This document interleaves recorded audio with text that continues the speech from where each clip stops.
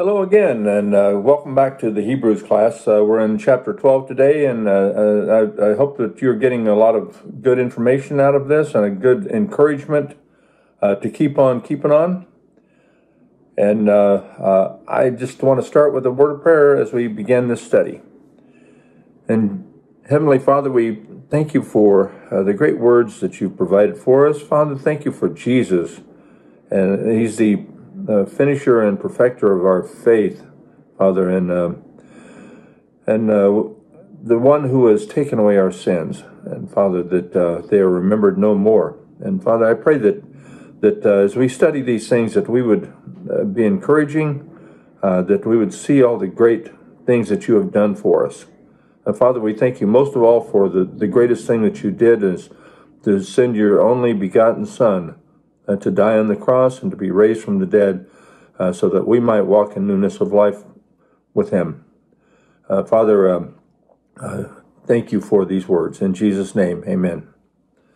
So I don't know about your personal heroes, if you have those personal faith heroes that you were associated with. I look back and I had a few of those. And I just too many to name, but I look at people like Hugo McCord and Stafford North at Oklahoma Christian University. Back then it was Oklahoma Christian College. When they were there, they were spiritual heroes to me. I looked at their faith and about their strength and how much they cared for other people and how much they cared for God and how much they cared for His Word and the things that they taught us. They're great men, and I've had some elders in my life that have been such a strength to me, and heroes to me. As I look on their steadfastness and their faith and their perseverance, I look at men like Brother G.D. West, that was one of my elders over in Richland, Washington, along with Hayden Smith. These were great men to me that were very instrumental and very good, encouraging examples to me in their faith and how they kept on keeping on, and how they encouraged others. They were very strong. Well, maybe you are a new Christian. Maybe you don't have any personal heroes of faith yet, but we just finished a chapter 11 last week, that talked about an incredible number of heroes of faith all through history that have followed God, that have listened to God's word, that have trusted Him, and they have looked forward to the great things that we see now, the things of Christ. They saw Christ coming even centuries before He came, and they talked about it, and they wrote about it. And we get to see that, and now we are perfected with them. We are made complete through all of this through Jesus Christ. And so the writer starts off talking about that cloud of witnesses. He says, "Therefore, since we are surrounded by so great a cloud of witnesses, let us lay aside every weight and sin which clings so closely, and let us run with endurance the race that is set before us." If we've got all this these incredible examples of people of faith, surely they can't all be wrong. And it gives me great encouragement. I hope it does you too, to put aside all the things that are dragging you down and run that race with endurance. I see things like in Romans chapter 13, verse 12. It says, "The night is far gone, the day is at hand. So then let us cast off the works of darkness and put on the armor of light. Let us walk properly as in the daytime, not in orgies and drunkenness, not in sexual immorality and sensuality, not in quarreling and jealousy, but put on the Lord Jesus Christ and make no provision for the flesh to gratify its desires."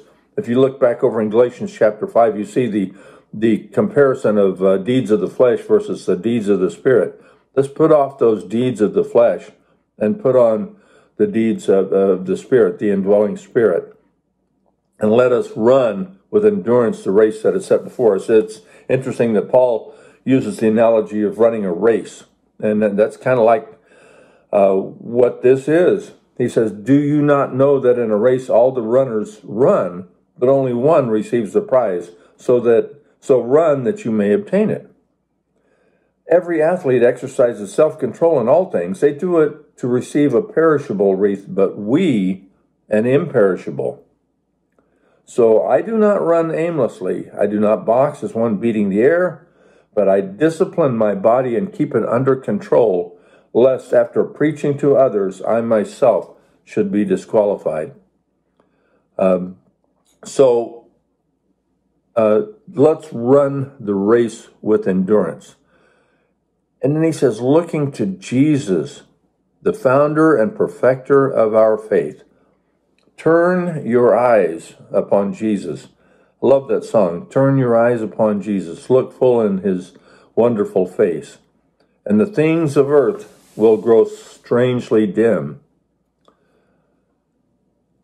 through the wonderful grace that he displays in his face. He mentions this, the perfecter and founder of our faith, who, for the joy that was set before him, endured the cross, despising the shame, and is seated at the right hand of the throne. Being found in human form, he humbled himself by becoming obedient to the point of death, even death on a cross. It says the joy that was set before him. That joy that was set before him is right there in the last part of that verse. It says, is seated at the right hand of the throne of God. That's what he was looking forward to, for the joy that was set before him, and the joy that our sins would be forgiven as well. That was set before him, he endured the cross, despising the shame. It's hard to imagine. I've seen videos of this and displayed in movies of Christ being laid on a cross and his hands and feet nailed to that cross. And it's just a horrible sight to watch. I can't imagine the pain and the things that Christ had to endure on the cross for us. But the most horrible thing was he had to endure the sins of all mankind. Horrible. Despising the shame.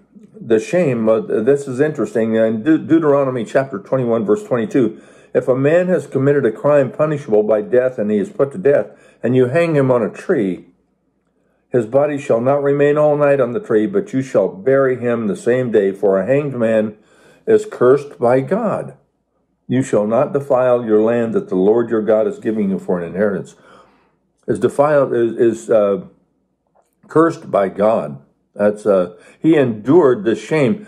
All the people that were around him, that were making fun of him, that were laughing at him, that were yelling insults at him, all of the beatings and all of that. It's just a horrible thing that he endured, and he is now seated at the right hand of God for us.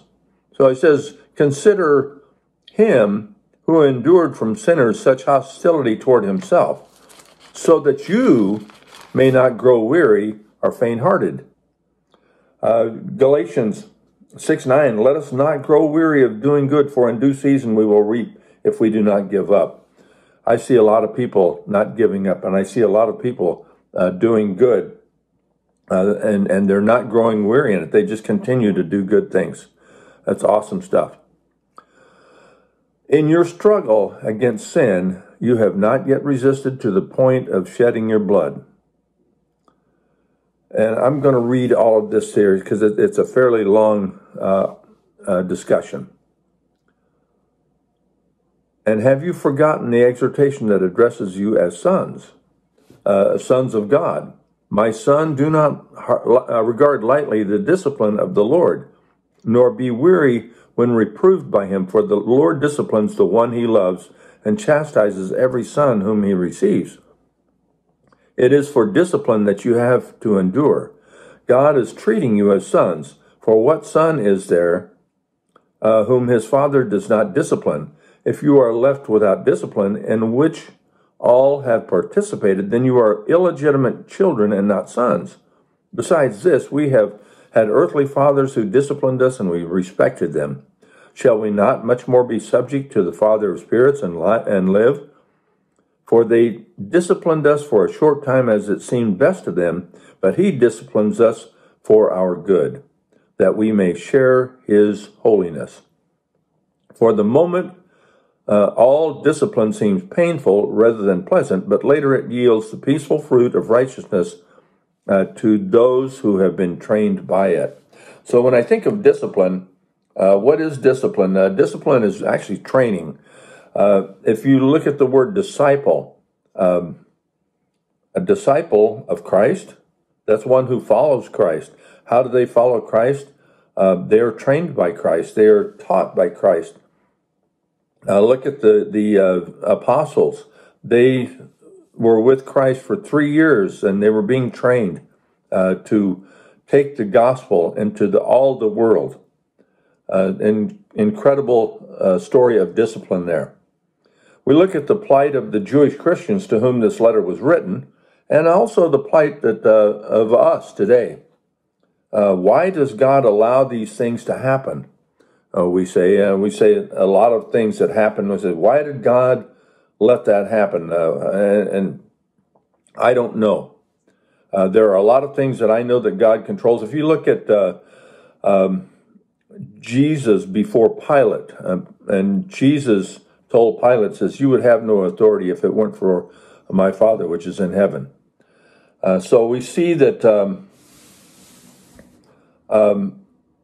discipline can be training, it can be good, it can be bad. I see things that, like the prophecy in Daniel chapter 2, verse 44, that it says, in the days of those kings, the God of heaven will set up a kingdom that shall never be destroyed, nor shall the kingdom be left to another people. It shall break in pieces all these kingdoms and bring them to an end, and it shall stand forever.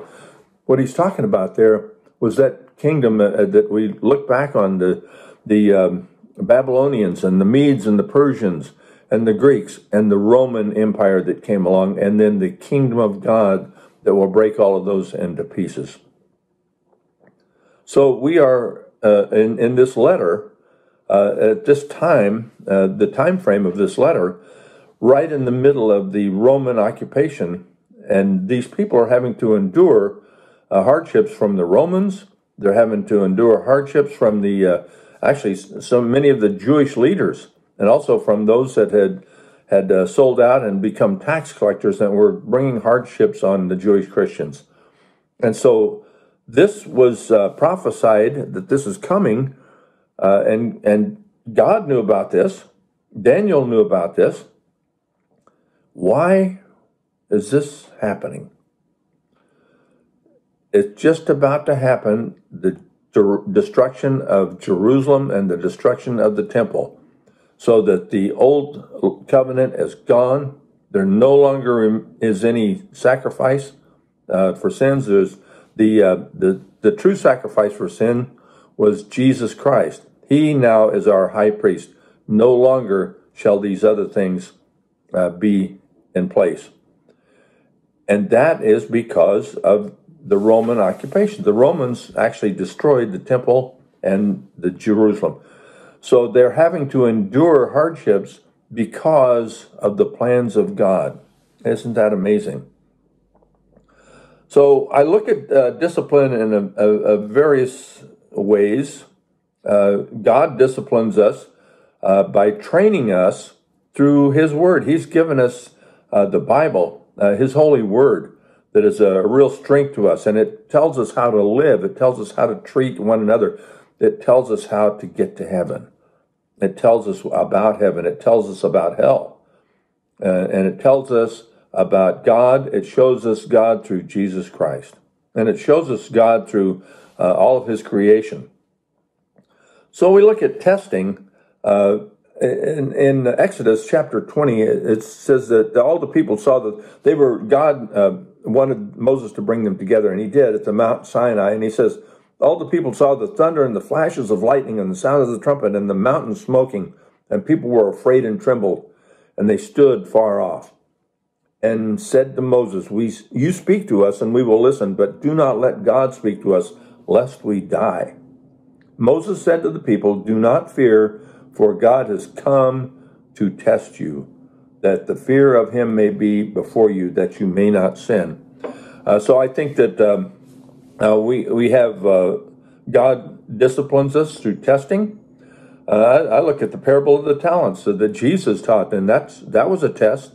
He gave talents to the 5 and to the 2, and to the one of the persons he gave 1 talent, and the 2 and the 5 talent men went out and they just increased their talents. They produced.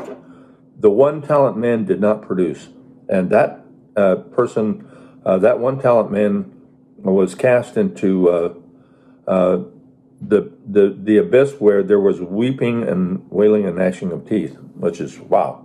Don't want to be there.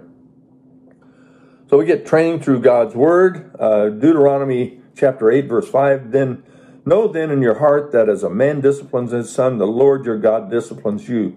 So you shall keep the commandments of the Lord your God by walking in his ways and by fearing him. You stray away from God's word, and I believe you will be disciplined. It says, trust in the Lord with all your heart and do not lean on your own understanding. In all your ways acknowledge him, and he will make your paths straight. There are examples. I think one of the interesting ones is the story of Nebuchadnezzar back in Daniel chapter 4. When Nebuchadnezzar would not glorify God, he would not honor God, he would not recognize God for who he is. So God caused him to wander around on his hands and knees like a cow eating grass for food for 7 years, until Nebuchadnezzar came to the point where he acknowledged God as the creator of the universe. He acknowledged the glory of God, and he was restored to his head of the kingdom of the Babylonians. So that was he was certainly disciplined there.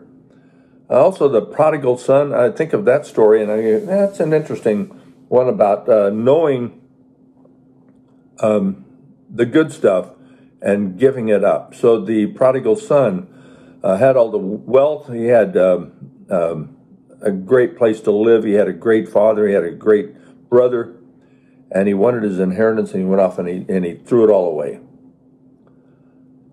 And he had to come to his senses by living in a pigsty, eating corn cobs with the pigs. So James puts it this way. He says, count it all joy, my brothers, when you endure trials of various kinds. For you know that the testing of your faith produces steadfastness. He says, therefore lift your drooping hands and strengthen your weak knees and make straight paths for your feet, so that what is lame may not be put out of joint, but rather be healed. Strive for peace with everyone, and for the holiness without which no one will see the Lord. Without holiness you will not see the Lord. See to it that no one fails to obtain the grace of God, and that no root of bitterness springs up and causes trouble. By it many become defiled, that no one is sexually immoral or unholy like Esau, who sold his birthright for a single meal. For you know that afterward, when he desired to inherit the blessing, he was rejected, for he found no chance to repent, though he sought it with tears. So during this trying time that we're in, with having to wear face masks everywhere, not being able to meet as a church, we have found ways to do that in a parking lot service, which is awesome. Lift your drooping hands and strengthen your weak knees when times of trouble hit. Why? Because he says, you have not come to what may be touched, a blazing fire and darkness and gloom and a tempest and the sound of a trumpet and a voice of those words made the hearers beg that no further messages be spoken to them. I just read that to you from Exodus chapter 20. For they could not endure the order that was given. If even a beast touches the mountain, it shall be stoned. Indeed, so terrifying was the sight that Moses said, I tremble with fear. So we see another example of heavenly things versus earthly things. Remember, we talked about the tabernacle, that it was a shadow of heavenly things. The Holy of Holies that is the place before God now, instead of in some room inside the tabernacle. And the holy place, which is heaven, which is also within the tabernacle on the earthly place. And priests, we are priests now that are offering spiritual sacrifices daily. And also the high priest, which is Jesus Christ now, that makes intercession for us before God. This is incredible stuff that we have seen throughout the book of Hebrews. And now he talks about this physical mountain that the people were before. And it was so terrifying that Moses said, I tremble with fear. But you have come to Mount Zion and to the city of the living God. What is Mount Zion? It's the heavenly Jerusalem, and to innumerable angels in festal gathering. Myriads of angels, it says in some translations. The city of the living God with angels. It's the assembly of the firstborn. We are those firstborn. When it talks about the firstborn, it's Jesus was previously called the firstborn son in chapter 1, verse 6, where here his followers, which is us, are also granted an inheritance as if we were the firstborn. So that is the assembly of the firstborn. When we meet together on Sunday morning, do you realize that there are millions of people all over the world that are honoring God, they're remembering Jesus Christ, and we are together with them. And it says, and to God, the judge of all, and to the spirits of the righteous made perfect, and to Jesus, the mediator of a new covenant, and to the sprinkled blood that speaks a better word than the blood of Abel. So we look around and we see all these millions of people that are doing what we're doing, that are honoring God, that their faith. So be strengthened by that, by all of the people that are thinking like you do, that believe like you do. So be strengthened by that. So what about this sprinkled blood that speaks a better word than the blood of Abel? That was kind of interesting to me. The blood of Abel does not remove sin. Only Jesus' blood brings forgiveness and atonement. So that's why it's better. It's interesting that Abel was talked about there. So what happens if we refuse? Do not refuse God. Do not refuse him who is speaking. For if they did not escape when they refused him who warned him on earth, much less will we escape if we reject him who warns from heaven. When God spoke to the people, when he was there, he talked to Moses, and Moses talked for God to the people, and they didn't listen. So what happened? An entire Israelite generation perished in the desert. They did not get to see the promised land of Canaan. Listen to God. You want to see the promised land. He says, at that time his voice shook the earth, but now he has promised, yet once more I will shake not only the earth, but also the heavens. This phrase, yet once more, indicates the removal of things that are shaken, that is, things that have been made in order that the things that cannot be shaken may remain. Oh boy. So Heaven and earth will pass away, but my words will not pass away. That's from Luke chapter 21, verse 33. Revelation 11:15 says, Then the seventh angel blew his trumpet, and there were loud voices in heaven saying, The kingdom of the world has become the kingdom of our Lord and of his Christ, and he shall remain forever and ever. 1 John 2:17, And the world is passing away along with its desires, but whoever does the will of God abides forever. Those things will be shaken that have been made, in order that the things that cannot be shaken may remain. That's us. That's the kingdom of God. So, are you thankful for all of that? I hope so. Praise God that there's a kingdom that will remain forever. As we read back in Daniel chapter 2, when he said that a kingdom was coming that would last forever, and that we're in it. Therefore, let us be grateful for receiving a kingdom that cannot be shaken, and thus let us offer to God acceptable worship with reverence and awe, for our God is a consuming fire. Worship God with reverence and awe every day of your life. Thank you for listening. I pray that this has been encouraging to you. I love the view of the church with all the angels, with Jesus, with God, with all the saints.